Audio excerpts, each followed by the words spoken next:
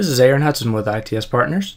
In this video, I want to talk a little bit about the Altiris SMP 7.1 to ServiceNow integration that ITS has developed to enable you to leverage your existing computer resources in the SMP platform within the ServiceNow platform. There are several advantages to that. The first being that once you have those resources from your SMP server into your ServiceNow platform, you can reference those within your ServiceNow instance without having to access the data in both places.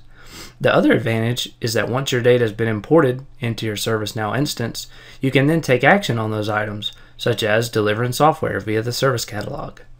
First off, I'm going to take a look at the computer resources themselves.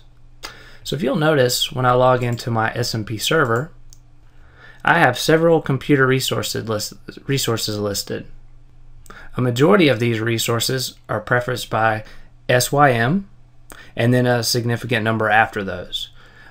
You also notice that we have host 1 in our inventory as well. Those machines, via our import tool, can be directly imported into your CI data within ServiceNow, therefore allowing you to view, edit, and access those inside the ServiceNow platform. And you also have those changes be reflected over on the SMP as well. First, we're going to take a look at those resources in ServiceNow. So you will notice as I do a search for SYM, the prefix of our machines we saw in our inventory on our SMP, you'll notice those resources are also reflected. For example, 64503. We can then drill down and see the resource data associated with those resources within ServiceNow.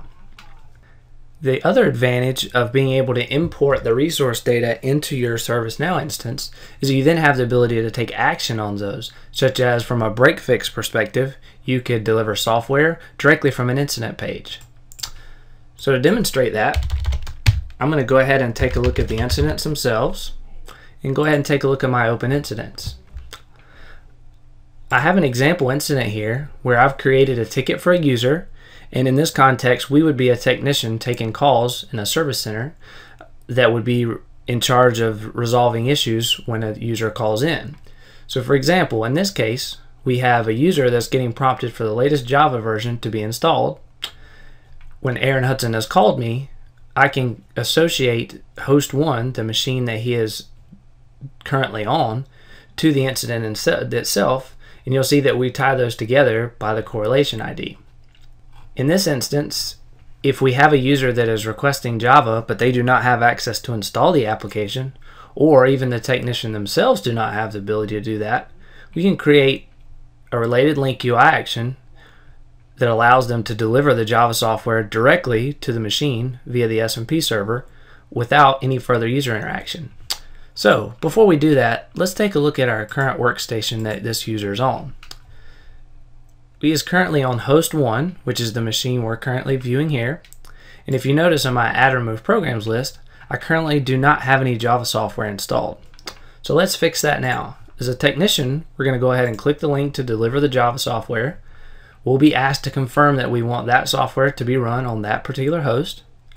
We go ahead and say OK. And what you'll notice is that there's a info message at the top of the screen to tell us that the deliver Java software task was sent to the machine. You also notice we have that logged in the history so we can tell what technician initiated what action. So in just a second, if we take a look at our Symantec management agent, you'll notice that the Java software is now currently running. So we're delivering the installation for Java 1.7.0 over to the affected machine to resolve the user's issue. Now, in a break fix perspective, this is important because a majority of the time technicians are spending countless hours, even days in a row resolving the same type issues that can be automated via a similar fashion. So if you notice now over in our agent, we notice that the install completed, the result was a success, and if we do a refresh on our add remove programs list, you now see the Java 7 update is now installed. So in this scenario, we could then say, okay, we've delivered the software to your machine. Please confirm that everything's working, and if it is, we can go ahead and resolve that incident without ever having to access the user's machine. The other piece would be allowing our users to be able to initiate a software request via the service catalog, and then have that software automatically delivered to their machine once that has been approved. So I'm going to go ahead and go to my service catalog. And if you notice, we have a software category within our service catalog listing where we can request resources for a corporate laptop or computer.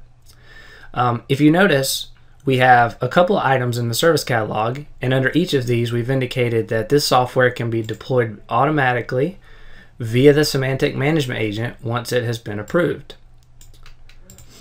In this instance, I'm going to pretend that I'm a user initiating a software catalog request, and I need Notepad++ installed on my machine. I can quickly and easily add that to my cart, but if you notice, if I don't specify the machine to be installed in, I will be prompted to do that before I can add that to my cart. So I know that I'm now currently on host 1, which is our machine we're using for the demonstration, that does not have Notepad++ currently installed. I'll select that machine. Again, I can see the details of that particular computer once I've selected it. I'm going to go ahead and add that to my cart. So you notice I have Notepad++. And I'm going to go ahead and proceed to checkout because that's currently all that I need.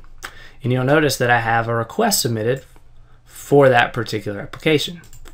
If I go to my request to view this, you'll notice that we have the workflow set to automatically approve any items that the total price is less than $1,000. In our case, Notepad++ was 0. Our price is 0, as you notice down below.